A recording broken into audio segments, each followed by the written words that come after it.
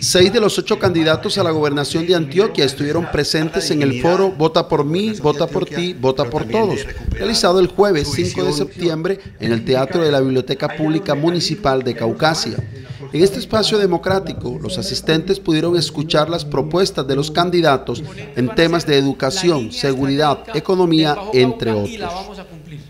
A mí me gustó muchísimo, pudimos compartir con las personas del Bajo Cauca. A mí me parece muy importante que oigan todas las propuestas, que sepan a quién representamos, que sepan qué visión y qué ideas de sociedad tenemos a largo plazo, que sepan qué es lo que estamos diciendo. Me pareció fantástico, muy bien organizado, me alegra mucho que la sociedad civil se junte para estos propósitos, porque así es como se fortalece la democracia.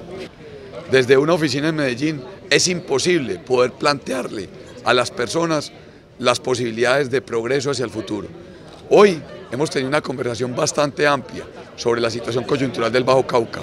Hemos generado propuestas para un mejor futuro para esta región y hoy cerramos con 2 cosas. El gran pacto minero para el Bajo Cauca como una gran posibilidad para esta región y la gerencia especial para Bajo Cauca como la gran posibilidad de coordinar acciones administrativas para el futuro de esta región. El candidato Andrés Felipe Guerra Hoyos del Partido Centro Democrático confirmó la asistencia, pero no estuvo presente en el evento, lo cual fue recibido como un irrespeto a los asistentes y a la comunidad en general.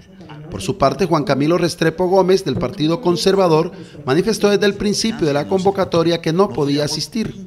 Los aspirantes que estuvieron presentes resaltaron la importancia del foro como un espacio propicio para dar a conocer sus propuestas a la comunidad.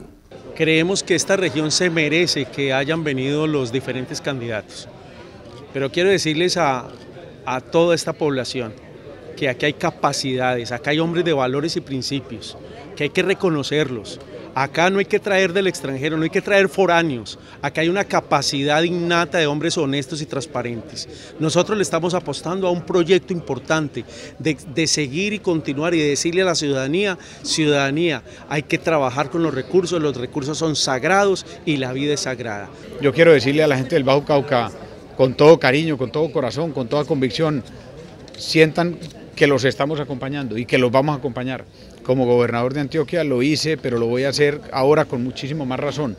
¿Por qué? Porque me duele el dolor del Bajo Cauca, porque soy un hombre que he comprometido mi vida por la vida y por la equidad. Y aquí, en el Bajo Cauca, esos temas están afectados en mayor grado.